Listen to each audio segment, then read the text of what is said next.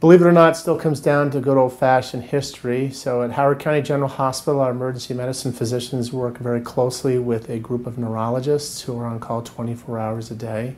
The key is the history. They'll come very quickly and find out when was the patient last seen normal, and they'll ask questions trying to see if they have some of the classic patterns like stop speaking in the right side is weak. That suspects the stroke. Then you're going to go right back and get a CAT scan. But the key thing here is CAT scanners don't see strokes right away. So in order to get the TPA, we want to see the CAT scan to be normal. It's more of on the history, what the person or the family describes, and the examination. There's certain classic patterns. If we see that and we're within the 4.5-hour window, we're going to be suggesting that we give the intravenous clotbuster drug, the TPA.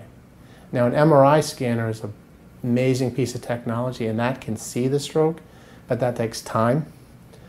So at a community hospital or even at Johns Hopkins Hospital, you're going to get a CAT scan, and then they're going to examine you just the way we were taught in medical school, and that's how we make the decision.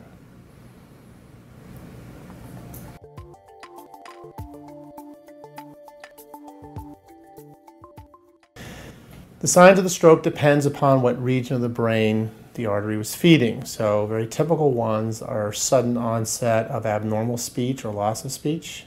Another might be the sudden onset of weakness or numbness on one side of the body. Other people experience the sudden onset of severe imbalance. And then there's a rare form of stroke where you just suddenly stop seeing off to one side.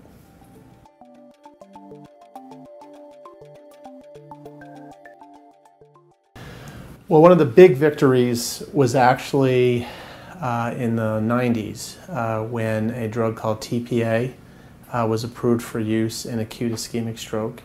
And that's a drug that dissolves blood clots. And that was a huge revolution. And that led to the creation of certified stroke centers and what's called brain attack teams. This drug has to be given within a few hours of onset of the stroke. So that was huge. Now, most recently was what happens to people where the TPA drug was ineffective or perhaps didn't completely dissolve the blood clot. And there's a variety of new devices that an interventional radiologist or neurosurgeon can use to go into the groin, up directly into your head under x-ray guidance, grab the clot and pull it out. And those studies were all published just a couple of years ago, and that's been the second revolution in acute stroke care, because now primary stroke centers like Howard County General Hospital, we have the ability to give the drug intravenously quickly. But if it's not fully effective, then we'll be working with the Johns Hopkins Comprehensive Stroke Centers, there's 2, and a helicopter will arrive and off you go. And we've had some amazing cases where they've gone right up and pulled the clot right out of someone's head.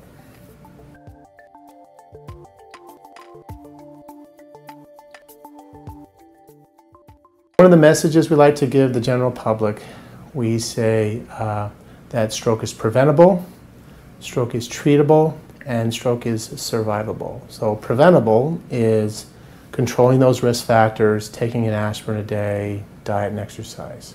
Treatable is the intravenous TPA and activating the brain attack system. So then there's survivable. So patients recover from stroke. Now there are some patients who don't recover that much and they remain paralyzed and disabled. Stroke is one of the leading causes of disability in the United States. That being said, there are also a lot of stroke patients who recover very nicely, and they go through a whole complex process of rehabilitation, often inpatient first, and then home-based, and then outpatient. And they benefit from all 3 of the major disciplines. Physical therapy, which is mostly about walking. Occupational therapy, which we say is the activities of daily living. So that's feeding, dressing, and bathing yourself. And then speech therapy, which is both language and then chewing and swallowing. And they work as a team.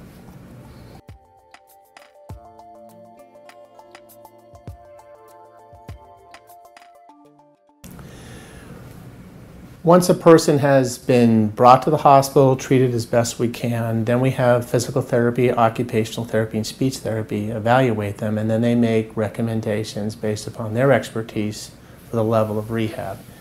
That's when we start involving the families right away, because as soon as you arrive at a rehab center, literally on the first day, they're going to be sitting down with the family talking about going home. And it's not that you're going to go home the next day. It's the family has to be an integral part of this team, because we have to train them to be the caregivers typically. I mean, occasionally there's a family that's wealthy enough that can hire help, but for most families, you can learn how to transfer people from a bed to a wheelchair, from a wheelchair into a car, and you can achieve, a great quality of life. So in the inpatient rehab stay, then the family gets pulled in very quickly.